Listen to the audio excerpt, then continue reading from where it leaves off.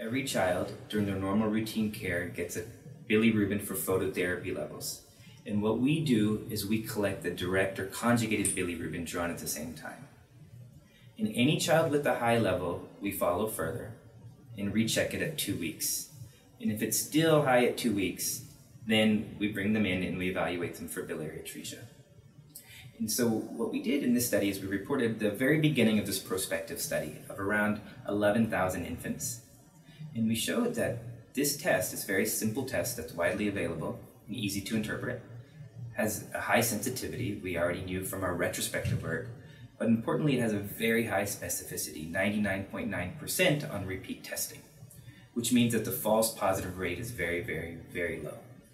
And so putting this together, we're providing a very, very simple test to potentially screen for biliary atresia, allow children to come to our attention very early, equip pediatricians with a tool so that they won't miss biliary atresia or delay the diagnosis. And then most importantly, to give children the chance for the operation before 30 days, very early, so that they can really realize the maximum benefit from the operation. So there have been some interesting, unexpected benefits of this work.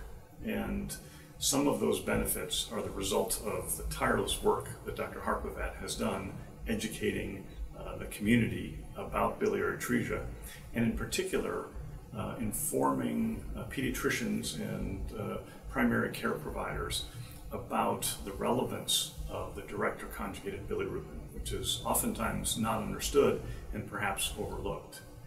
As a result of this, we have seen children identified with significant liver disease like biliary atresia by providers who've heard Dr. Harpavat's work, but are actually not part of this screening study. In the field of immunizations, this is referred to as herd immunity, where you protect others who have actually not received the vaccine because of the general benefit of vaccination. And in this case, education has provided benefits independent of the actual screening protocol.